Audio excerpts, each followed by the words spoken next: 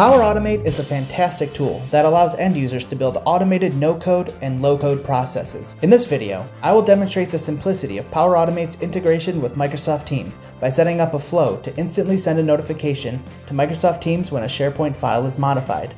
This will be useful if you have a team collaborating on files in a SharePoint folder and you want anyone in the related Microsoft Teams channel to be instantly notified when a change has been made to a file in the folder. Step 1. Choose the flow type. Begin by navigating to Power Automate in your Office portal and selecting the Create button on the sidebar. From here, you can choose from the list of pre-made flow templates, or you can start from scratch by choosing Automated Flow, Instant Flow, and Scheduled Flow. In this example, we will be choosing an automated flow, meaning the action will automatically run when the trigger occurs, and select Skip to move to the next step. Step 2. Choose the flow connector and trigger. There are many connectors and triggers that you can choose from to get your flow started. Connectors represent the app and service that you want to connect to. For example, Microsoft Teams, Twitter, SharePoint, and so on. Each connector has different triggers available. A trigger is the action that occurs to initiate the flow. This can be a status change in Planner, a tweet being retweeted on Twitter, and so on. In this example, we will be choosing the SharePoint trigger when an item or a file is modified. Map the action to the desired site address, list or library name, and folder, then select New Step. Step 3. Choose the flow action. Next, you must determine what action will occur when the designated trigger occurs. In this example, we will choose the Microsoft Teams action, Post a Message.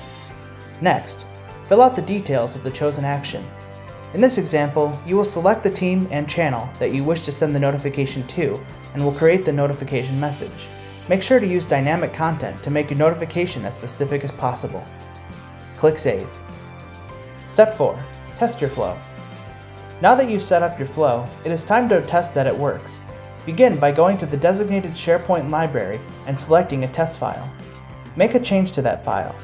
It can be as simple as adding a single character to a text document. Make sure the file indicates that the changes have been saved. Return to your flow's dashboard and check the run history. If your flow ran successfully, you will see a timestamp with a success indicator. If the flow has not run yet, give it a few moments and then refresh. If the flow still has not run, double check all the information that you input and try again. Finally, verify that the notification successfully sent to the designated Microsoft Teams channel.